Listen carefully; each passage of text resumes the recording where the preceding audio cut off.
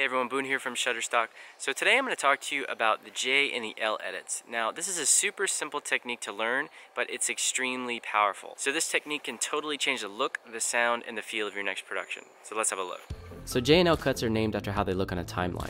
With an L cut, the audio of your first clip continues underneath the video of your second clip. For the J cut, it's simply vice versa. Now while these are most commonly found in dialogue scenes, you can also use them to position your B-roll, smooth out transitions, and fine-tune the timing and pacing of your project. Now let's have a closer look at this technique. So for this particular example, let's say we're working on a documentary project and our producer just gave us 3 clips and said we need to cut together a little 10-second intro, and it has to be 10 seconds exactly because this is going out for broadcast, so it needs to be very, very specific. And he's given us these 3 shots here. You can get all these shots on Shutterstock, by the way. And if we look at them here, we have this satellite view of a hurricane. We have kind of some storm B-roll, and then again another shot of some storm B-roll. So we wanted to use this shot first, and then our second and third shots. Now if you look down here, you'll notice that only one has audio on it. So let's take a quick listen. So now I'm going to show you how we can cut around this problem using J and L cuts. The first thing I want to do here is create a quick rough cut. Now again, my producer said that he wants 10 seconds exactly. So I'm going to go over here to the playhead position and type in 10 seconds. That'll take me straight there, and then I can add a quick marker. So now we can quickly see where our 10-second mark is, because again, this is for broadcast, it needs to be exact.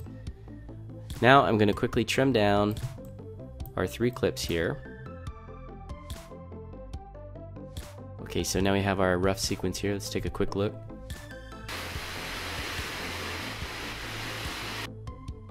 Okay, so the producer is going to put this at the beginning of the final cut of the documentary, and he really likes this natural sound and he wants to incorporate it in the beginning. So let's quickly fix this little sequence up using J and L cuts. First, I'm going to perform an L cut on this clip. Now when you're performing J and L edits, you're essentially editing the audio separate of the video. And to do that, you need to know a couple of shortcuts, because when I click this clip here, you'll notice that the video and audio are linked. You can actually see in these symbols here that this means they're linked. So I can either unlink these, or I can just use keyboard shortcuts to edit them individually. To unlink, I can go to Clip and select Unlink, and now you look, those symbols are gone now, and when I select these two, they're now separate. I'm going to go ahead and undo that. You see now they're reconnected. I'm going to hold the Alt key, and if you notice when I hold the Alt key, it allows me to select these separately. If you want to unlink everything and keep it unlinked, just select the linked selection button at the upper left-hand corner of the timeline panel. It's very important to keep this in mind, especially when you're working with dialogue scenes, because you can quickly throw something out of sync. Now I'm going to hold the Alt key and simply drag out my audio all the way under the second clip here. And now, if we have a listen, now we're giving our viewers the illusion that that sound is actually happening at this location, which it is not, but it works perfectly and it keeps this cut nice and smooth.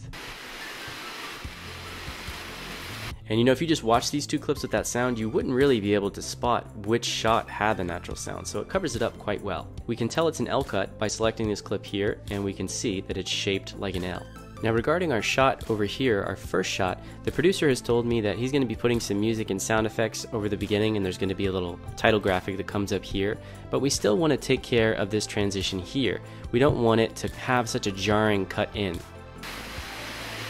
So to smooth that out, I'll perform a quick J cut, and again I'm going to hold the Alt key because these 2 are linked up, so I'm going to hold Alt and kind of bring this in. So now that storm sound is going to come in, and it's going to be a nice transition. We'll start to hear the storm before we actually see it.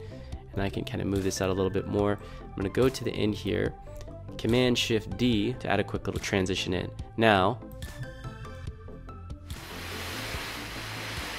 in fact, that's a little too quick, so I'm going to extend this out even more and then extend our transition.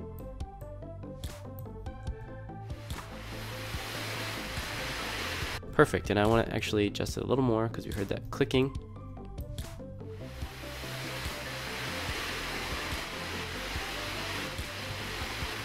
So there you have it. Using a J edit and an L edit, I've quickly put together this short sequence, and the video and the audio flow together smoothly. So in addition to giving us seamless transitions for the audio and the video, this also gives us pretty tight control over the pacing and the timing.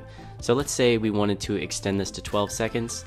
I could go over here to the 12-second mark. Let's move our marker over here. And now I can simply drag this out, again holding the Alt key. As long as I have enough to work with here, I'm going to drag that out. And now I have control over these two clips. I can show exactly how much I want of each clip, or I can even drag this out and then move this edit point. One other important tool to know about is the rolling edit tool. If you go down here, select rolling edit. Now if I hold the Alt key, I can move this edit point simply by dragging it. And there we go. So now we have a 12-second sequence, and I cut that together very quickly. Now you can imagine if you're working on a narrative piece, you can use this technique on your dialogue scenes. It's going to allow you to control specifically where your reaction shots are, when you make the cuts, and you're going to have tight control over the pacing and the timing. So this technique really reinforces the simple and obvious fact that video and audio are separate assets, and you should treat them as separate assets. Just because you have video and audio linked up together does not mean you should use them that way in the timeline. Making slight adjustments via J and L edits can drastically improve your production. Okay, so there you go. I hope you enjoyed the tutorial. Thanks for watching, and I'll see you next time.